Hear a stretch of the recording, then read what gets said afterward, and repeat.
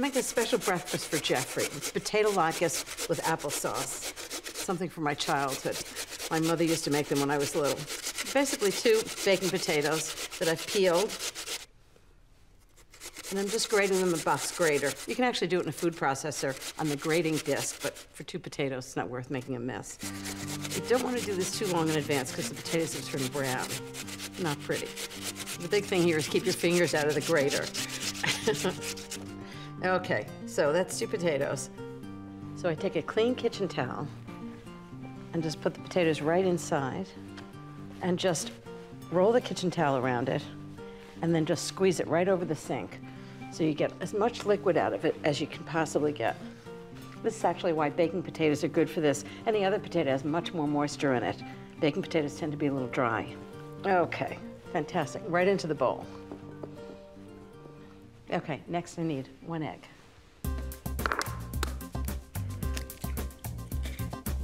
Just beat it for a second. Right into the potatoes. 3 tablespoons of flour. So it's really like making pancakes, but it has potato in it. Okay, 1 1/4 teaspoons of salt, and 1/4 teaspoon of pepper, and just give it a big stir. Okay, ready to fry the pancakes. It's like time to make the donuts. So I'm just gonna heat up a big pan. You don't wanna crowd them because you want them to really fry nicely. And I've made some clarified butter, which is really helpful. It doesn't burn at a high temperature. 3 tablespoons of clarified butter.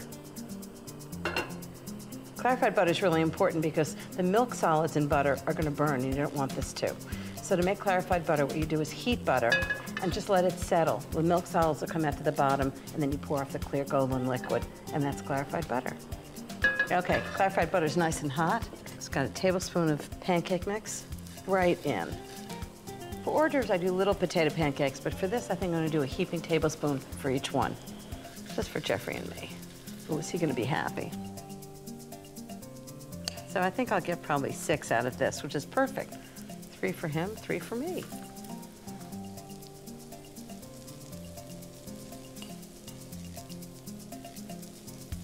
So I'm just gonna let them brown on one side for a few minutes, and then I'm gonna flip them over. Do these smell good? There's something wonderful about those crisp potato pancakes and that sort of creamy applesauce. Such a great combination. I think they smell like they're just about ready to, wait till you see this. Perfect. Absolutely perfect potato pancake. Just check each one before you turn it over. Make sure it's just perfectly golden brown on the underside. Hi, babe. Hey, what you got? I'm making breakfast for us. You're making breakfast for me? Yeah. What do you I know, got? it rarely happens. What are you making? How about potato pancakes and applesauce? What a great combination. A very old-fashioned Eastern European Jewish. I'll tell you what. And you and I. And that's us. Old-fashioned Eastern European Jews. Ooh, that is really, And I think breakfast is served. really good. Wow. Well, I hope you like them. Well, they look really good. I don't know, your grandmother's a very good cook. I'm Yeah, worried they weren't as good as hers now. Actually, these look better than. Actually, really crisp.